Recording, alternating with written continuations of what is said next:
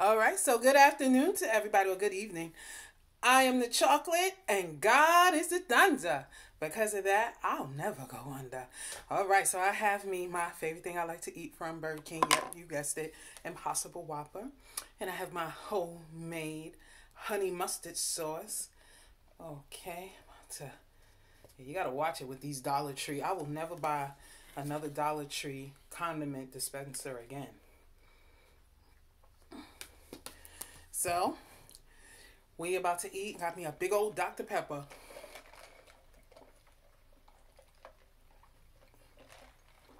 Ooh, glory. All right. It's time to eat, y'all. Lord, thank you for this food. In Jesus' name, I give you glory, praise, and honor. Lord, bless those who don't have a meal right now. In the name of Jesus, I bless you. I thank you. Be the Jehovah Jireh that you always are. Thank you, Father, Jehovah Jireh, the Lord, their provider. In Jesus' name, amen. All right. So, let's try some of these fries.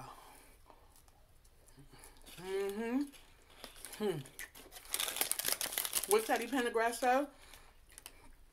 Gotta let it go. And it looks like another love TKO. No, that's right.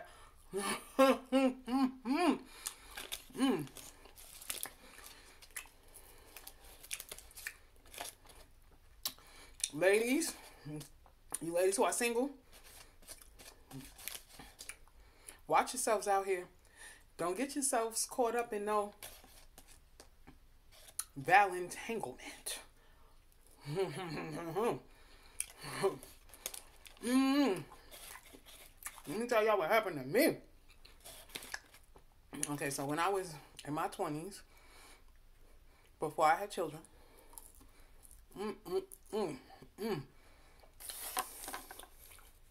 like I said, before I had children, I was dating this guy. This man. Oh, I met him before Valentine's Day, like about a month or maybe two before. So he was a nice guy. He was all right. Okay. So well, you don't know. I'm gonna call clown that you know stuff. But anyway. Who was like, when he met me, he was like, you know what? We just need to get married, me and you. I'm like, I ain't marrying you. And he was like, yeah, we need to get married. Like, so, I had some kind of suspicions about him a little bit. I'm gonna call y'all wild.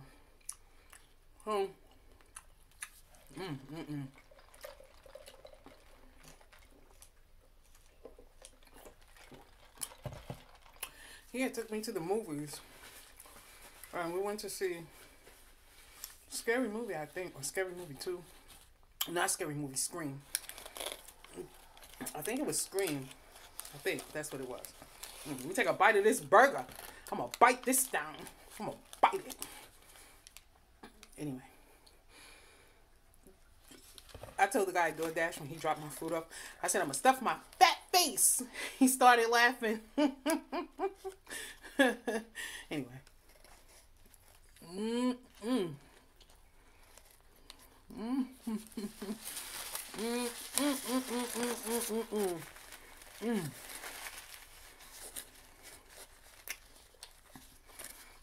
This burger is messy.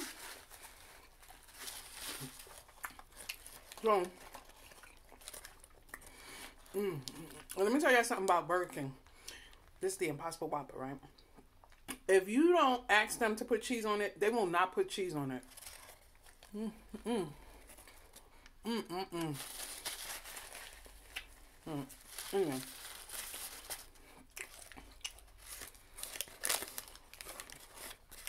Wait, let me get back to the story. So,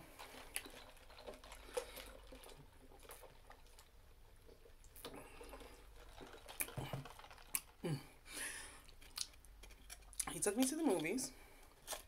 We was at the movie and everything. We paid the video game, got some snacks, popcorn, stuff like that.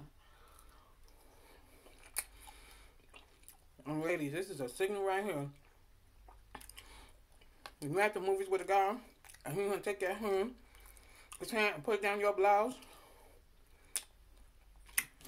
that's your time. If you don't have a car, that's your time to say you gotta go to the bathroom.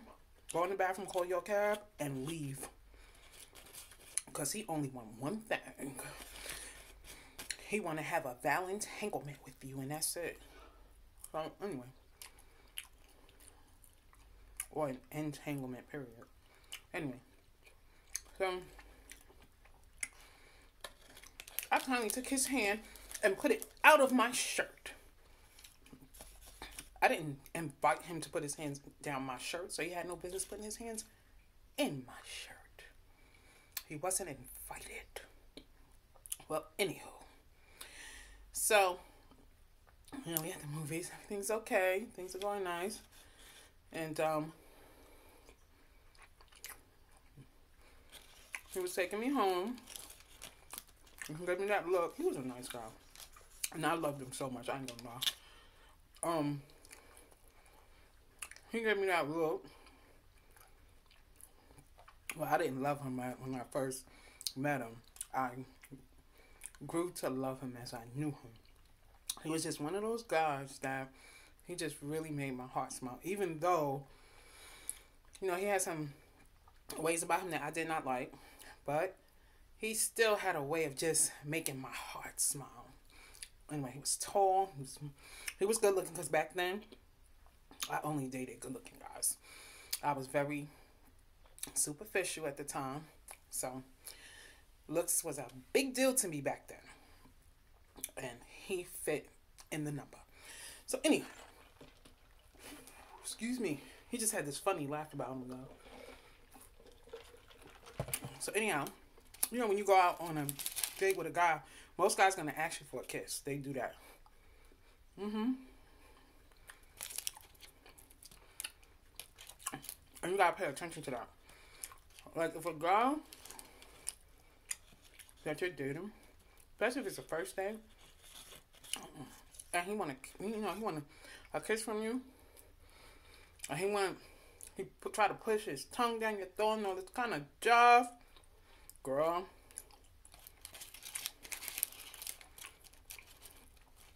all he want from you is a one night stand.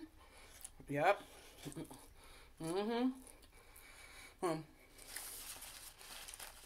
He didn't get no one night stand from me. Sure didn't. I did give him a kiss though. So we're talking. He's introducing me to his family. These type of guys always have that one cousin that's down with them when it comes to their dirt. They always have that one cousin, and he had that. He had this one cousin that he introduced me and introduced me to his cousin's family, and they were really close to him. So anyway, so we're going out. He's calling me on the phone. Baby, I love you so much. All of this, yada yada yada. How some of them types of men do. Some of them type of men folks do. So let me get to the nitty gritty. Y'all want me to get to the nitty gritty, don't y'all? I know y'all do. Wait a minute, hold on. Is that the provolone cheese? What's this? I don't like when food be looking funny. No. Anyway. Don't look too funny. Because if it did, I ain't going to eat it.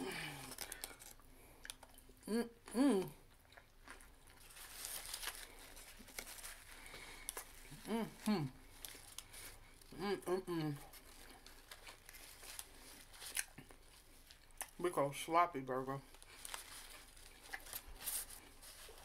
So,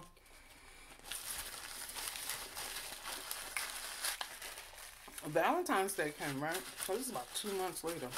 About that, Valentine's Day came. So, well, before Valentine's Day, he was telling me all this stuff he gonna do for me. He gonna come and get me, and he was just telling me all this type of stuff.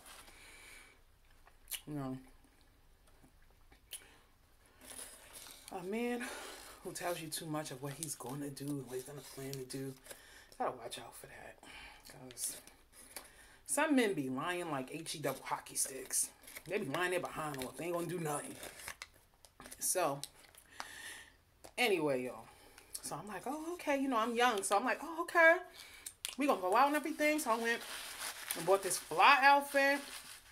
It was bad. It was velour. It was a skirt, like a dress outfit. It was velour. I got it from Jamaica Avenue. It was velour and it had like fur across the top. I was much slimmer. So it was going to look fly on me. Oh, I was going to look so good. So I'm like, okay.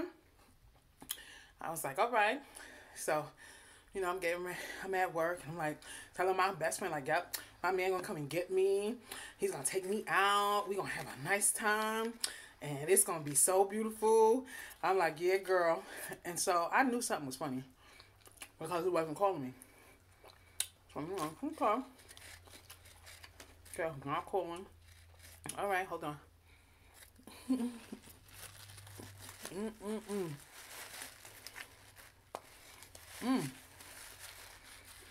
So, that was a sign right there.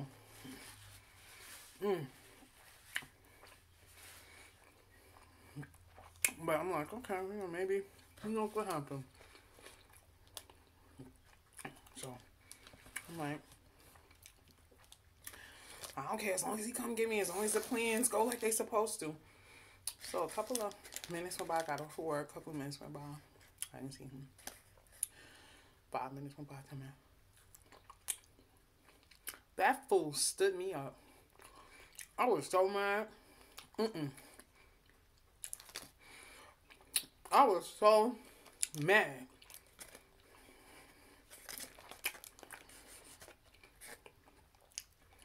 I was like, I was like, this right here, no. I was like, no. Never continue any kind of relationship with a man, ladies, that stand you up. Because it just says a lot about his character. It does. It says a lot about his character, especially he don't call and he know you waiting and stuff. It just says a lot about his character. And I'm going to tell you, ladies, something. When you're dating a guy, and it's like, you know,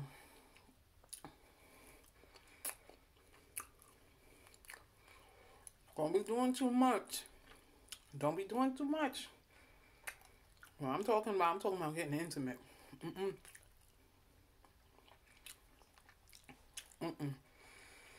Now, I don't fornicate anymore, but that don't mean I'm no born-again virgin. Only born-again virgins there are the virgins that done got baptized. That's it. Just because a woman, the Lord delivered her from fornication and she's, you know, celibate, that don't make her no born-again virgin. So what am I saying? I'm not promoting fornication, but it's not... not every woman has gotten to that place of practicing celibacy. I judge no one. What I'm saying is, when you dating a guy,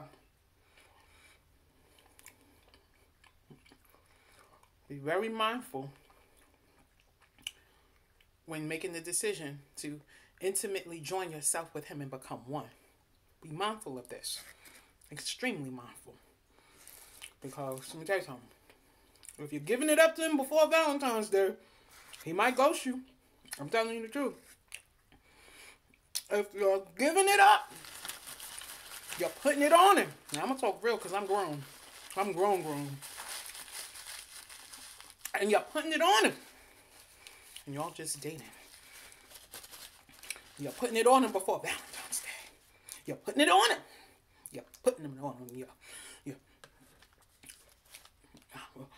backing it up, backing it down, twerking, whatever. Whatever you're doing. Putting it on him. You better be mindful that when Valentine's Day come, he don't go ghost on you. Because some of these guys do that. Because they already got what they want. They got the good. They got the good. So, with some of these guys being as they got the good, they feel when Valentine's Day come, they ain't got to do nothing for you. I'm telling you what I know. So anyway, that fool stood me up and had the nerve to tell me that he was in jail. He said he was in jail. Had his cousin, that one cousin, he had called me and say he was in jail. And he got put in jail. He wasn't a bit more in jail than a man on the moon. That man most likely was with another woman. That's what he was doing. That's exactly what most likely was going on. Because he called like maybe 2 days later talking about he was in jail. His cousin called me because he knew if he would have called me, he knew he would have got cussed out. From Amazing Grace to the Sweet of the Sound. So he had his cousin do it. He said he was locked up. He said, such and such just want you to know he loved you so much. He was locked up. He wasn't locked up. How I know? I had his name, date of birth, and everything. You know I'm a woman. I called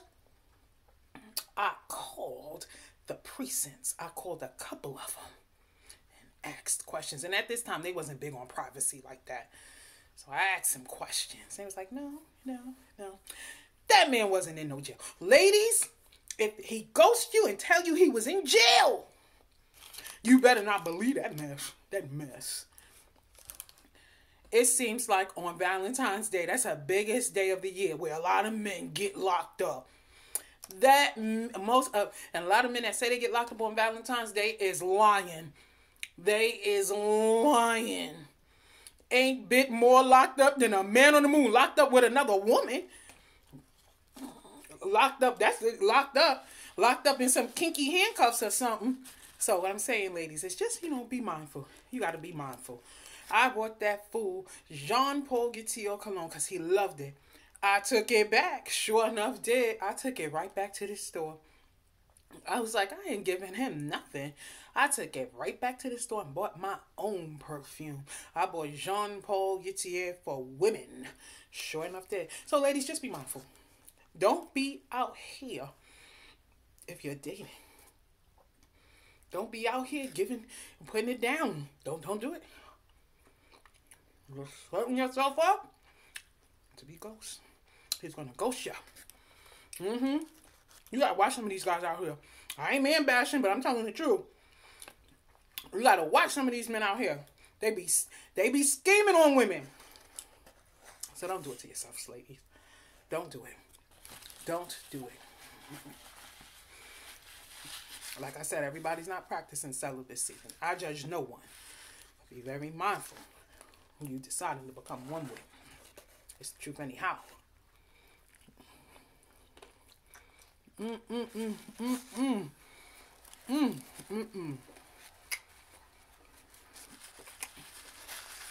That's my story time.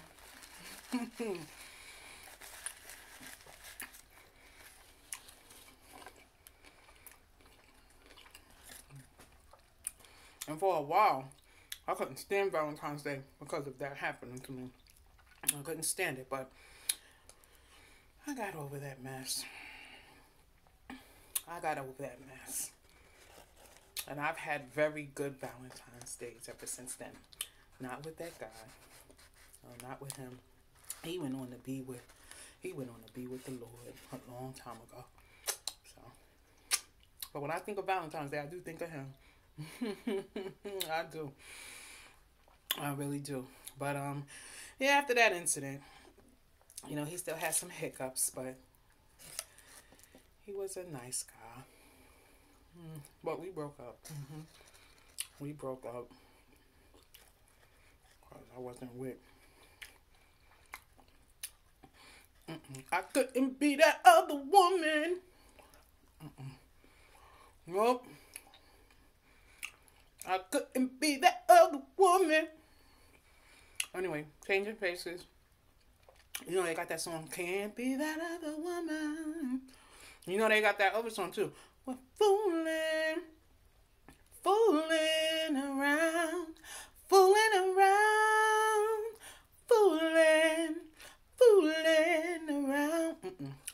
I ain't fooling around with nobody.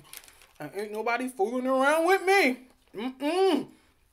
That mess. Amen. So that's my story time, y'all. So ladies, if you ever got stood up on Valentine's Day, don't feel bad. It's happened to more women than you think. All right. Well, I'm gonna try to finish this burger. I know y'all want me to finish the last bite. I know y'all do.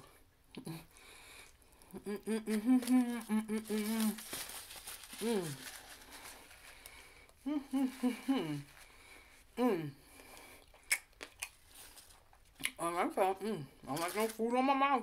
Be back. Bye now.